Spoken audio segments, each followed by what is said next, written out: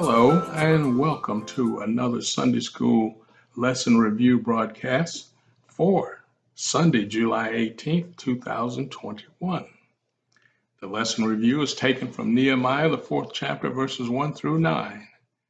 And I am your host, Minister William Gadson, and I greet you in the exalted name of Jesus Christ. You see, it is Jesus that enables us to get the Word of God out to you, the listening public. We originate from the Greater Peace Missionary Baptist Church located in the Killeen-Fort Hood, Texas area. Our address is 4201 Zephyr Road, Killeen, Texas 76543. You can reach us by telephone at area code 254-680-4378. If you prefer to reach us online, our website is www.greaterpeace.com, and you can also communicate with us by email. Our email address is greaterpeacembc@peoplepc.com. Now, we at Greater Peace Missionary Baptist Church provide a variety of services for your Christian growth. A complete schedule of services and activities can be viewed on our website. So please join us in extending God's kingdom here on earth. I am your host, Minister William Gadson, and I thank God for you supporting this ministry. Now let us pray before beginning our Sunday school lesson. Lord, it's again that we're here. I am here, and those that are listening will be listening to gain a little bit more knowledge of your word. I ask that you go with me, Lord, as I present your word. Help me to present it in the way that you would have me present it. Help the Holy Spirit to be with me. Help the Holy Spirit and help those that are listening, that is, to ask the Holy Spirit to guide them as well. Because if the Holy Spirit guides us, we will be led in the right way and in the right direction. I thank you, Lord, for another week that you've guided us and led us. We don't necessarily deserve the week or the time that you've given us, but we thank you for it nonetheless, Lord. And go with us and go with me as I go through this lesson. In Jesus' name is my prayer. Amen. Now, for my introduction, I must apologize for the length of this lesson. I try to keep my lessons to less than 30 minutes. However, this lesson will exceed 30 minutes slightly. So please forgive me for such a long lesson, but I feel I need a little more than 30 minutes to fully address this lesson. And in reality, I can't really fully address it in that time span. But that is what we allotted, and I think I don't want to waste your time listening. So I just want to make sure you get the points across to you about this lesson. So to begin the lesson with my introduction, important events that occurred before the time of this lesson included the following. In 712 BC, the Babylonians and Medes defeated Assyria. Remember, Assyria was that country that was invading Jerusalem, and God sent them back home they were defeated as well. But Babylon deported the Jews when Babylon defeated Assyria, and then they came in and they basically about 486 they basically took the Jews and sent them back to Babylon. So Babylon deported Jews to Babylon during the three different periods between 586, but 586 BC was the final battle where Nebuchadnezzar deported all the Jews except the very poor to Babylon, and he also took all of the treasures of the temple and took them to Babylon, and he put them into the house where his God was. All of his treasures of his God was. So Nebuchadnezzar, the final battle where Nebuchadnezzar deported all the Jews except the very poor to Babylon, where they spent 70 years as subjects to Babylon. Now, God told Daniel that Judah would be in captivity for 70 years. Now, prior to the 70-year limit, Babylon was defeated by the Persians and Medes. So Babylon defeated Judah, and now they're defeated by the Persians and Medes. Cyrus, the king of of the Persian Empire. Now, basically, he is the first king. This is the first year as king of Persia. And the Lord moved him to allow the Jews to return to Judah. And it is described in Ezra, the first chapter, verses 1 through 11, the return, how Cyrus was motivated to return, let the Jews return to Judah. And I will read those for you, those verse 11 verses, starting at verse 1. It says, "Now in the first year of Cyrus, king of Persia, that the word of the Lord by the mouth of Jeremiah might be fulfilled, the Lord stirred up the spirit of Cyrus, king of Persia, so that he made a proclamation throughout all his kingdom, and also put it in writing, saying, Thus says Cyrus, king of Persia, all the kingdoms of the earth the Lord God of heaven has given me, and he has commanded me to build him a house at Jerusalem, which is in Judah. Now who is among you of all his people? May his God be with him, and let him go up to Jerusalem, which is in Judah, and build the house of the Lord God of Israel. He is God, which is in Jerusalem. And whosoever is left in any place where he dwells, let the men of his place help him with silver and gold, with goods and livestock, besides the freewill offerings for the house of God, which is in Jerusalem. Then the head of the fathers' houses of Judah and Benjamin, and the priests and Levites, which were all with all whose spirit God had moved, arose to go up and build the house of the Lord, which is in Jerusalem.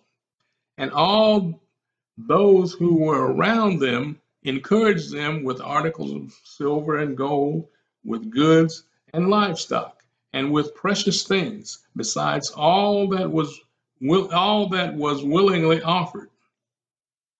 King Cyrus also brought out the articles of the house of the Lord, which Nebuchadnezzar had taken from Jerusalem and put in the temple of his gods. And Cyrus, king of Persia, brought them out by the hand of Mithridates, the treasurer, and counted them to Sheshbazzar, the prince of Judah. This is the number of them, 30 gold, counted them out to basically 30 gold platters, 1,000 silver platters, 29 knives, 30 gold basins, 410 silver basins of a similar kind, and 1,000 other articles. All the articles of gold and silver were 5,400 articles. All the articles of gold and silver were 5,400. That is what they were saying. And all these Sheshbazzar took with the captives who were brought from Babylon to Jerusalem. So the phrase, God works in mysterious ways, his wonders to perform, makes sense here. One must bear in mind that the decree of Cyrus the Great covered both the northern and southern kingdom Jews, because when Babylon defeated the Assyrians, the land where the northern kingdom Jews lived became part of Babylon, the Babylonian Empire. And since the Persians defeated the Babylonian Empire, Jews of both the north and south were part of the kingdom of Cyrus. Now, not all of the Jews would return to the homeland, and reasons for this included. First of all, the northern Jews had lived in the land since 722 BC, and Cyrus made his edict in 538 BC, a difference of about 184 years. So most of the northern kingdom Jews had assimilated into the culture of Assyria and Babylon over that 184 years. Therefore, they had very little in common with their former country, because unlike Judah, they had observed calf worship and thus they did not have strong relationships with God. Also, those from the northern kingdom who knew God had died, and by now, after 184 years, a totally new generation existed that had no knowledge of God because they had not been taught or did not want to know about the covenant God had with Israel, because Jeroboam instituted calf worship in their land, and he deported the priest of God back to Judah. Judah, however, had only been in captivity for 70 years, and although many children had grown up in captivity, they probably knew about God. But many southern kingdom Jews were old and could not survive the approximately 1,678-mile trip to Judah, so they didn't go. But Cyrus was not sending the Jews back to Jerusalem empty-handed, however. He would be dictating that the returning Jews be provided with things that they would need when they return. Likewise, the 5,400 items taken from the temple by Nebuchadnezzar would be traveling with them for the temple, because Cyrus believed God was directing him to let the Jews rebuild the temple and city, and he was giving them everything that was taken from the temple and things that he felt they would need to build the temple in Jerusalem, including animals for sacrifice. Now, the returning Jews would be afforded protection during their travel to Judah. Zerubbabel would be the first one to lead between 42,600 Jews, if you believe one historian, or 50,000 Jews, if you believe another historian, back to Judah. Now, there were millions of Jews deported from the north and south kingdoms, but only a fraction returned back to Judah in 586 BC that the decree of Cyrus the Great allowed. They took 20 years when they got back to rebuild the temple. And in 458 BC, Ezra led 2,000 men and their families back with him by order of Xerxes. Ezra was a priest and scribe, and he had been given authority by Artaxerxes to administer the affairs of Judah, that is, including teaching them the law. His duties included educating the people on the covenants and commandments of God. Now, in 445 BC, some 13 years later, Nehemiah will lead a small group of Jews back by order of Artaxerxes, because Nehemiah requested that he be allowed to go to Jerusalem to rebuild the walls and gates. A fellow Jew was in Persia, and Nehemiah inquired if the walls and gates of the city were completed. The fellow Jew told Nehemiah that the walls and gates had not been completed.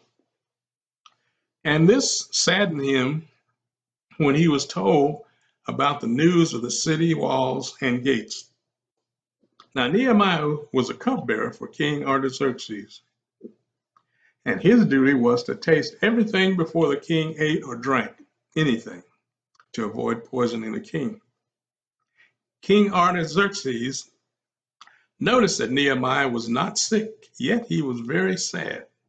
Upon asking what was wrong, Nehemiah stated he was disturbed that after nearly a century, the walls and gates of Jerusalem were still not rebuilt.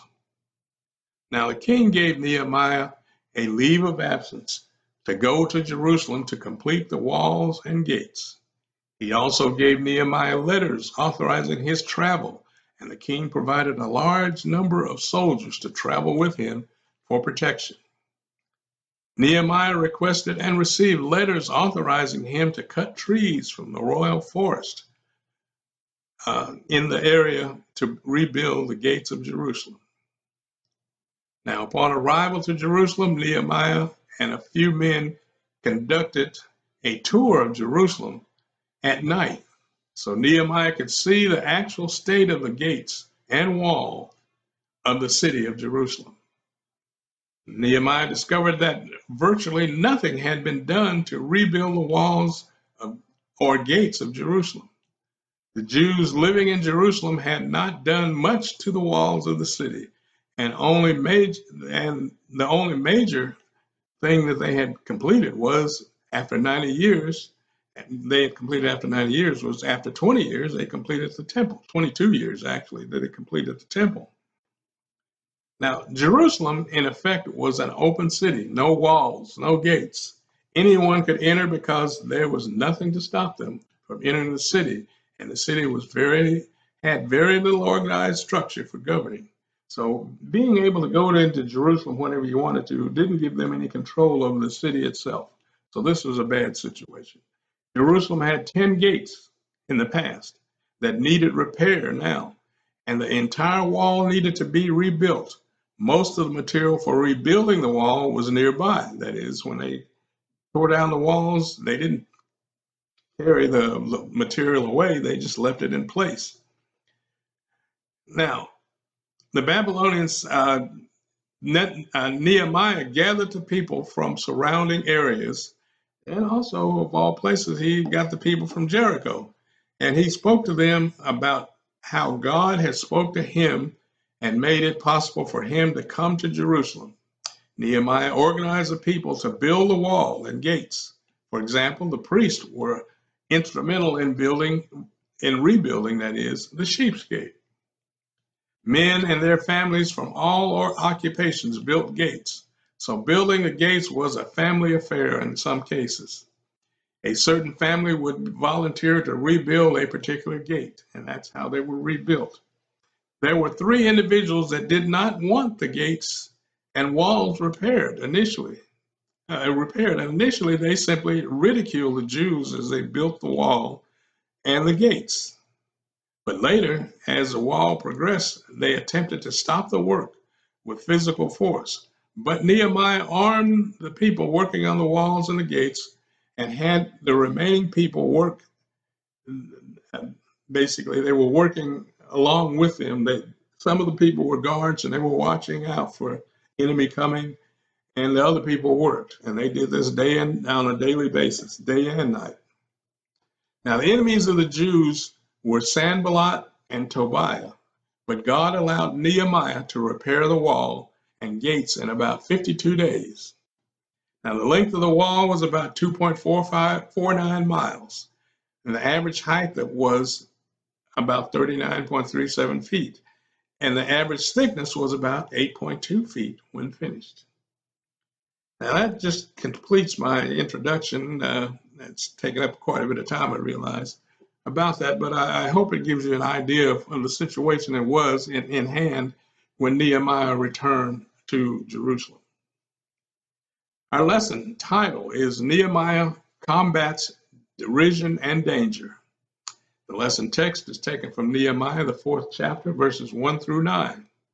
The golden text is Nehemiah, the 4th chapter, verse 9, and it reads, "Nevertheless, we made our prayers unto our God and set a watch against them day and night because of them."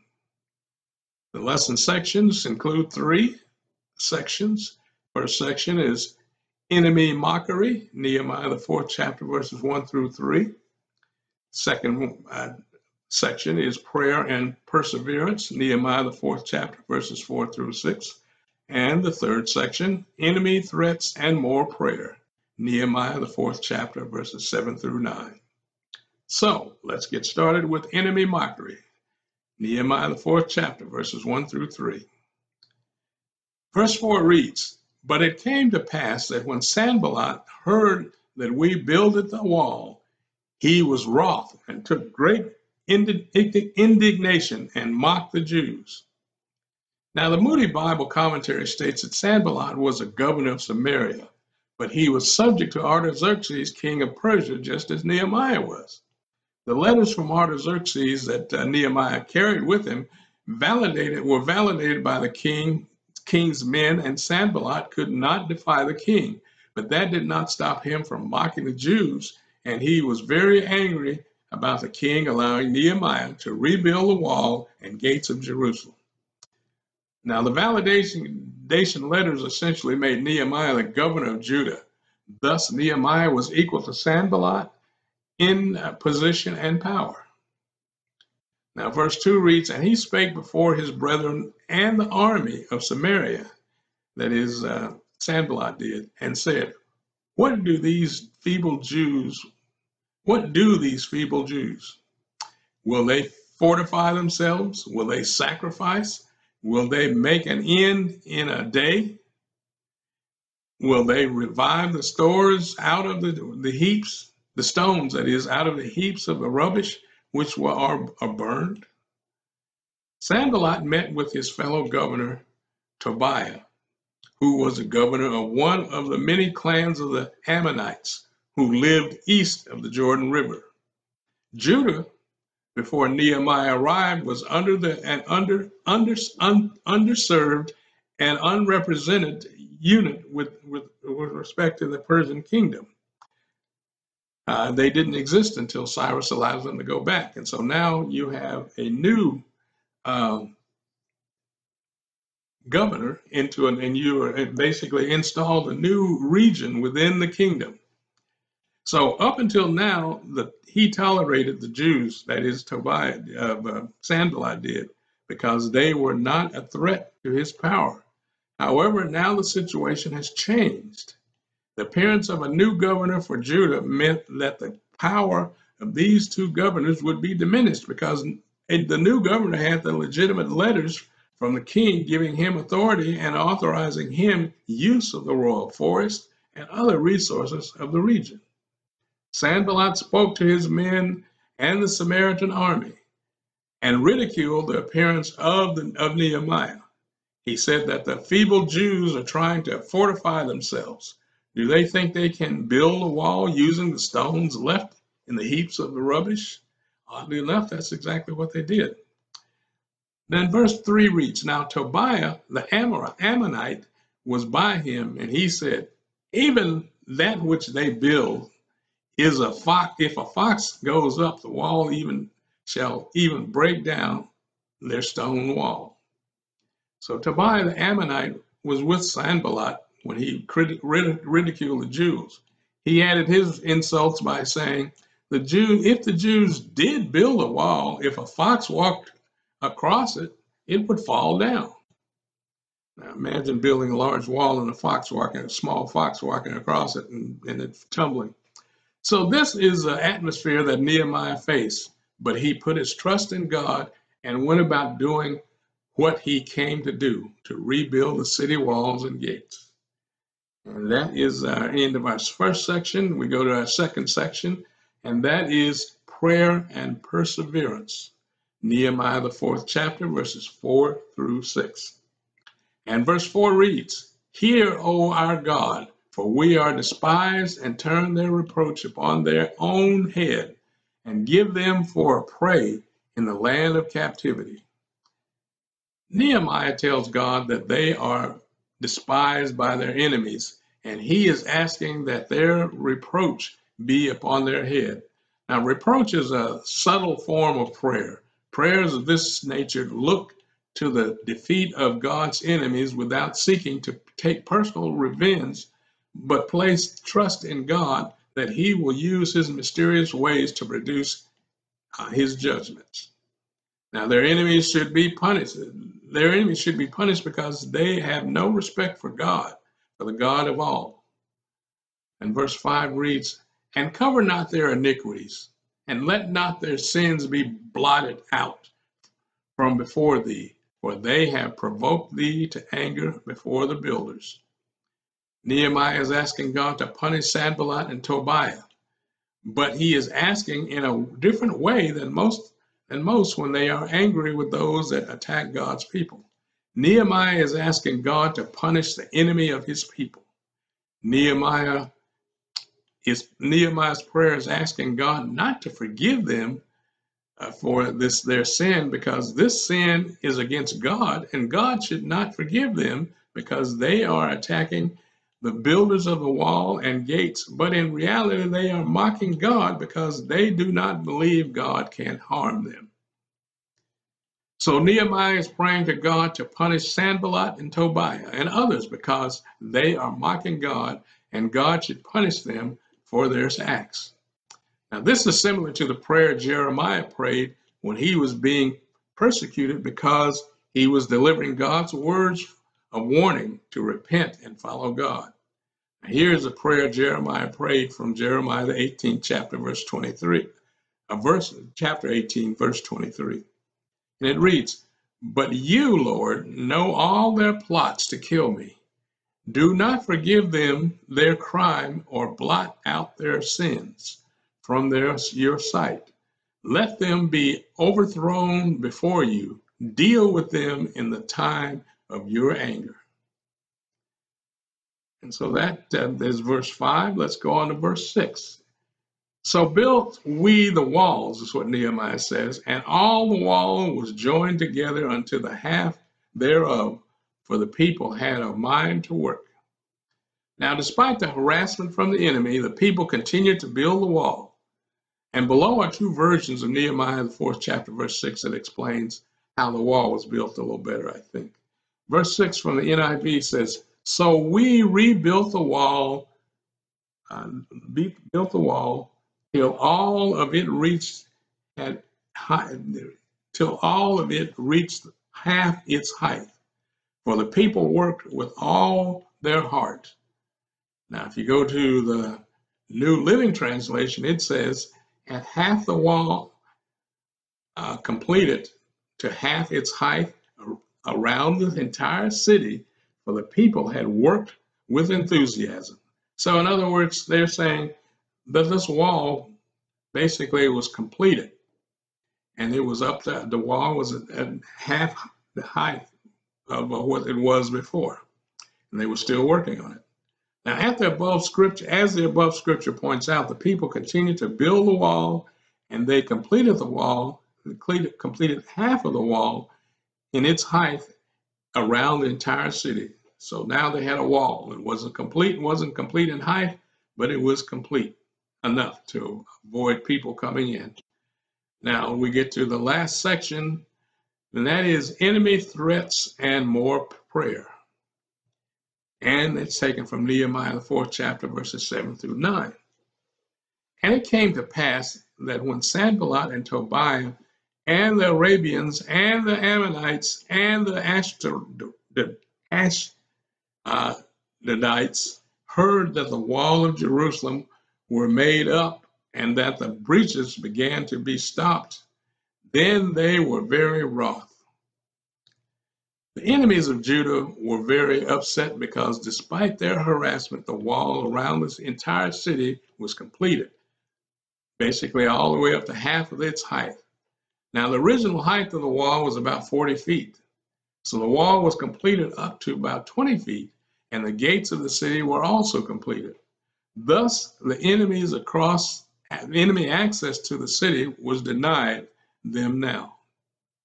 Now, verse 8 and 9 read, "And conspired all of them together to come and to fight against Jerusalem and to hinder it. Nevertheless, we made our prayers unto our God and set a watch against them day and night because of them." So the enemy still tried to defeat the Jewish effort to rebuild the wall, completed that is, but the Jews and Nehemiah continued to pray to God, and God gave them success in completing the wall. They talked of attacking the people working on the wall. The Jews also worked on the wall day and night, and the workers had weapons by their sides ready to fight the enemy at any time. Guards were constantly present to warn of any attack, both during the day and during the night. And so we see here, that is basically the end of the actual Sunday school lesson. But I have a special notes that I like to kind of use as fill-ins to kind of give you a better picture of what happened from the times that Zerubbabel came to Jerusalem until the time of Nehemiah. Now, it should be noted that this attack on Jerusalem by the enemies, that is, Sanballat and Tobiah, by the enemies, were nothing new. If you read Ezra chapter 4 through 6, it describes when Zerubbabel returned to Jerusalem and Judah, what happened. The people from Samaria were the product of mixed marriage between the Jews left behind and the Gentiles that were brought in to populate the area after the deportation of most of the Jews to Assyria. Now, these people asked Zerubbabel when he arrived if they could help build the temple, and they were told they could not because they were not Jews. They were half-breeds, so to speak, but were a product of intermarriage. This caused the beginning of the feud between the Jews and the Samaritans that carried over until Jesus visited Samaria and reestablished a relationship between the Jews and the Gentiles. So basically the people that were left in Samaria had intermarried, and now they came in and wanted to help Zerubbabel rebuild the temple. And Zerubbabel said, you can have no part of this because you're not Jews. And if they had a part of it, then they'd have to be basically, the Gentiles were not allowed to all areas of the temple. So if they were allowed to help with the temple, then they would be going to places not allowed. If they were building it, they would probably be in areas that were never meant for Gentiles to be in. So the surrounding governors sent letters to then King of Persia at the time, who was Artaxerxes, complaining about the return of Jews. Now, this happened when Zerubbabel returned. Now, this is not Nehemiah's turn. This is Zerubbabel in 438 BC. And at the time, who was Ahasuerus, and they complained about the return of the Jews. They stated that the Jews, that is, were rebuilding the city and temple, and this would eventually be a thorn in the side of the king because the Jews were a rebellious people. Now, Cyrus gave them permission to do this, but we're talking about 530 BC. This is about 8 years, and Cyrus is no longer king. The king, and so he was not, Ahasuerus was not familiar with all of this that's going on in the letter he received, but he read the letter, and the king sent a letter in reply in agreement with the governors that that is one reason that is the temple was rebuilt, took 22 years to rebuild, because the king said, don't let this happen. However, a letter the Jews sent to the new king, another king of Persia, who was Artaxerxes, explaining that King Cyrus had allowed the return of the Jews and gave them permission to rebuild the temple. Now, a search was conducted, and Artaxerxes agreed that Cyrus had authorized the Jews to rebuild the temple. So they began to rebuild the temple. But when Nehemiah arrived in Judah, the arguments began anew. A final note is for this whole lesson, or kind of a sidebar, you might say, is that Ezra and Nehemiah in the Hebrew Bible are listed as Ezra Nehemiah. That is, it is one book and not two as listed in the Holy Bible. Ezra was a priest, and he taught the people about God's ways and how to serve him. He educated them as well in God's ways. Nehemiah, however, was a leader and eventually the governor of Judah, and the two men were instrumental in establishing temple worship surrounded by a protected wall and gates. And that, my Christian friends, is the end of our Sunday school lesson. I hope something has been said that will be of use to you to understand God's word and all of the things that he did in the Old Testament. Now let us close in prayer. Heavenly Father, I thank you. I praise you for all that you've done for me. And I pray that this will be bestowed upon those that are listening as well, that they gain an understanding of you. And then when we, as I said, always, when we gain a better understanding of you, we can serve you better if we desire to do that. I thank you, Lord, for all that you've done for us, those that are listening as well as myself. Continue to be with us, Lord, if it be thy will. In Jesus' name is my prayer. Amen.